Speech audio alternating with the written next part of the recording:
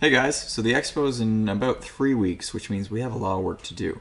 Right now, we're going to work on upgrading the exoskeleton, fixing a bunch of the problems that we noticed during the first test. For one, we have the ankle. It doesn't bend forwards enough, and it probably bends farther back than we need it to, which makes it a bit tricky to squat down without losing your balance. So we're going to fix that. We're going to redesign the hip mount, because we also don't have any flexibility. We can't lift our legs sideways right now.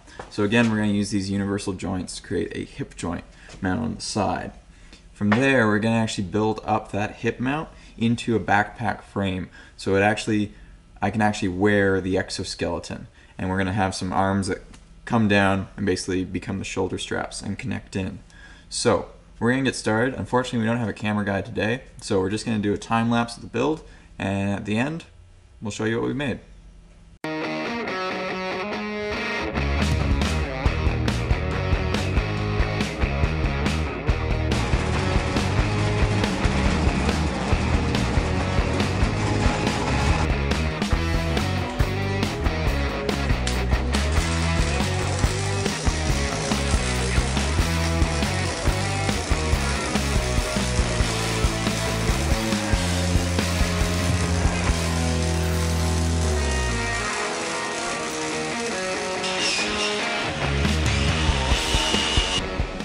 Alright, so we've got the, I guess you call it the hip bracket welded together now, and as you can see, we actually have the universal joints on the hips now. So we'll actually have quite a bit of flexibility, so we should be able to run around in the exoskeleton much easier now.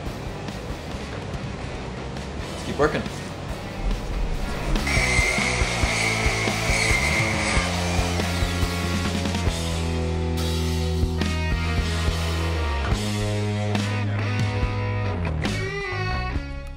Now, in case I can't overcome my addiction to ice cream, we've actually made the hip mount adjustable for my expanding waistline.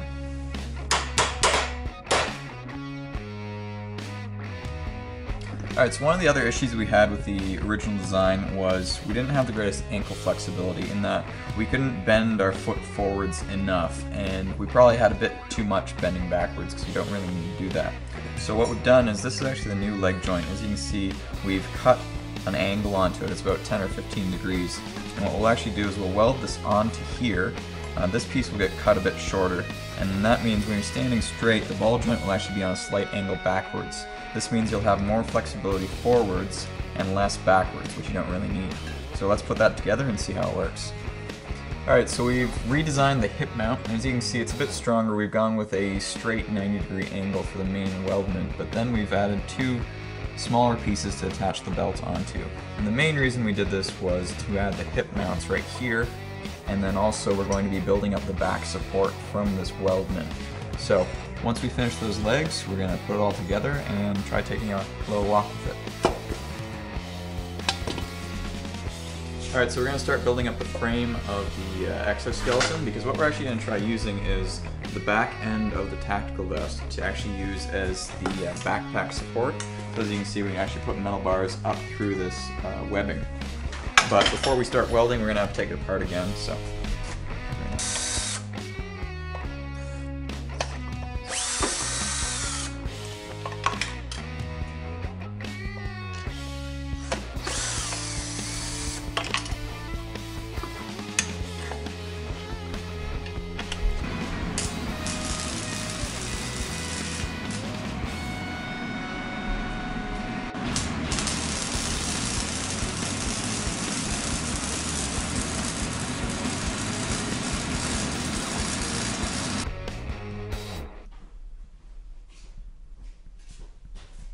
So we finished welding the first part of the backpack frame together, and as you can see, the tack vest actually fits in between, and we've got two more support struts which are actually flexible going through the webbing, and there'll be another one attached across to hold it in place. So the nice thing with this is that means when you bend down, the tack vest can actually slide up and down a little bit, which gives you that bit of flexibility to make it more comfortable. So let's put this on, attach the legs, and see how it works.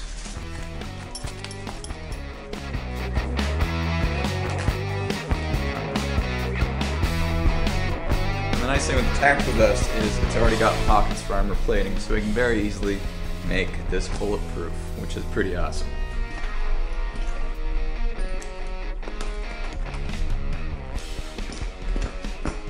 Feels like a backpack. Pulling a bit tight up here, but I think that's just because I haven't adjusted these properly. And we'll be sure to make a few modifications. But let's throw the legs on. Alright, so as you can see with these new hip joints, I can actually swing my legs to the side. And I have quite a bit more flexibility. Now the only thing is, since we're only connected the ankle and the hip, the legs can kind of go like this. So we're going to have to somehow couple maybe the shin to my shin a bit better. Now you may notice, even when I'm standing up, they're bent. We still need to play with the length of these guys to adjust that. But we do want it slightly bent because that will be stronger. Because you never really want it to be straight up. Of course you can go backwards too, which would not be good. But you won't be able to do that once we fix the ratchet attachment point. But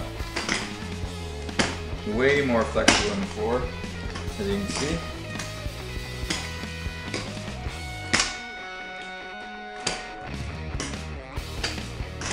Sideways and good. Can't really do a roundhouse kick.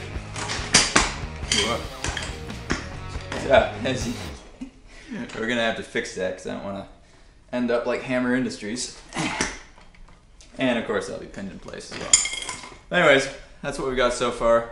Stay tuned for next week and the next update once we finish the back and start working on the upper body.